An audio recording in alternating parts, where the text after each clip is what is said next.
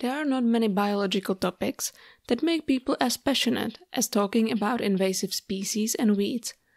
But do you really know what invasive species are? And do they really deserve such a bad reputation?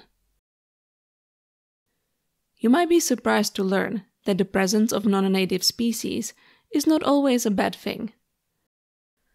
But before we even start getting into this topic, we need to get clear on the meaning of the different terms that are used to characterize the status of a species in an environment, as they're often oversimplified or used incorrectly.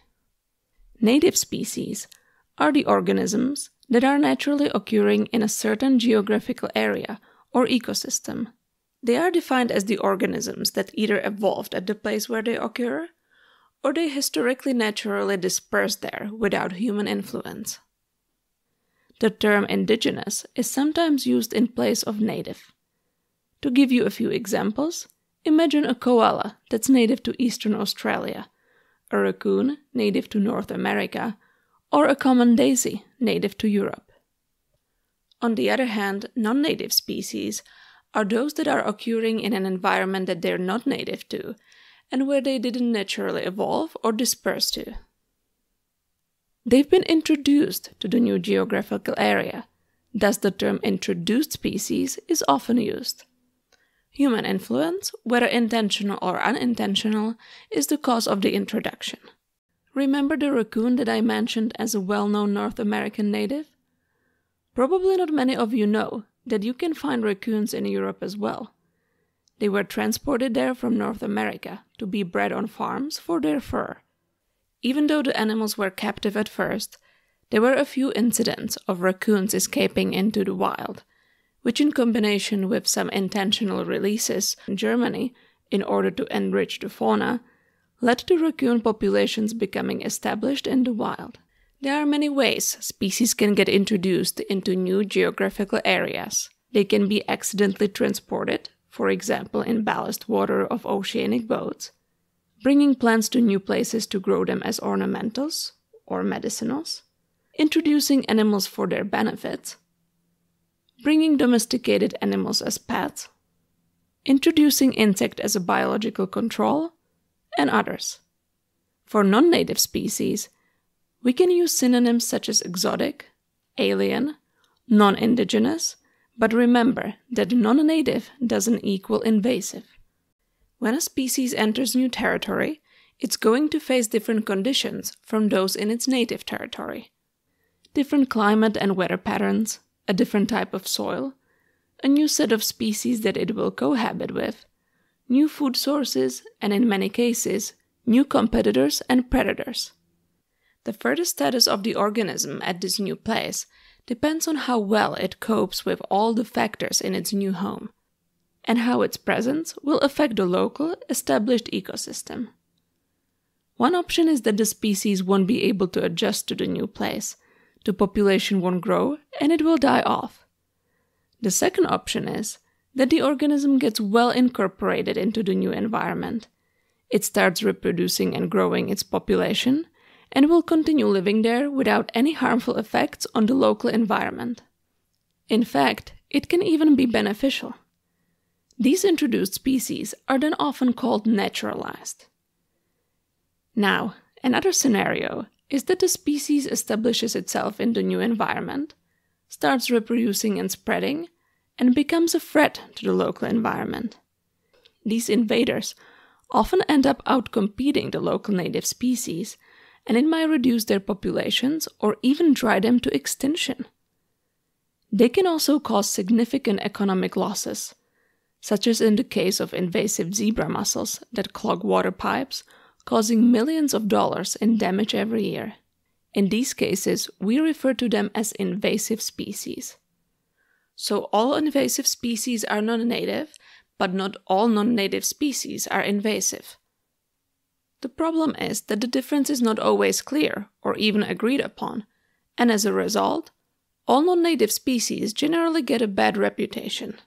For example, the common dandelion is a non-native plant in North America, where it was brought from Europe for its medicinal properties. It is widespread and can be abundant, especially in disturbed areas like lawns. The common dandelion is a great source of pollen for insects, especially during the early spring, when there aren't many flowers out yet. It can grow in disturbed sites and conditions where other plants don't thrive, making it a valuable food source for grazing animals at some places. While some label common dandelion as merely a naturalized species, recognizing its benefits and admitting that they don't pose much of a threat to native species, others consider it to be an invasive weed that should be controlled. The importance of keeping dandelions around for bees is often used as an argument.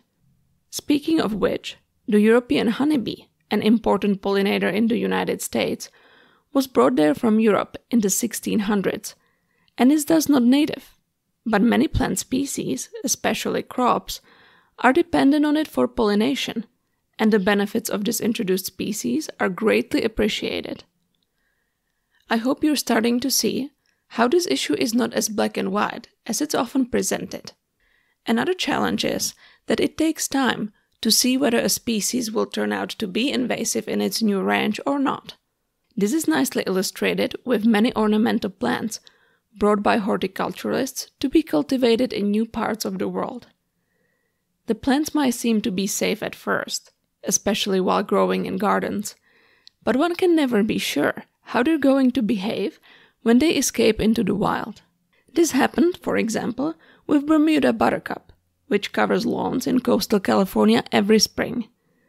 As pretty as its yellow flowers look, this initially ornamental plant became a weed that pushes away other plants. It reproduces by bulbils, underground reproductive structures, which make it very hard to get rid of. And the list of ornamentals that became a problem goes on and on. Water hyacinth, English ivy, periwinkles, and Japanese honeysuckle are just a few examples of ornamentals that became invasive in many parts of the United States. These stories often make me wonder about those seed packets that are so popular these days, and people love to plant them to attract pollinators. Most of the time, there's not even a list of species that the packet contains, and if there is one, you'll often find non-native species there. One of the popular species in these mixes is California poppy. This western United States native can be increasingly seen growing in garden beds in Europe, and while for now it doesn't seem to pose any threat to the local fauna, we don't know what's going to happen in a few years, when those poppies get fully adapted to their new environment. They might very likely spread outside of the gardens, maybe even hybridize with local native species, and possibly causing a havoc in the environment. Or maybe not. Positive effects of non-native species on the environment are also a possibility. This is something that is not often talked about. Non-native species often take on the role of native species that are for whatever reason no longer present in the environment. For example, many species of non-native birds in the Hawaiian Islands now play a crucial role in seed dispersal of native plants, as many of the native birds who used to spread the seeds are now either extinct or have disappeared from that environment.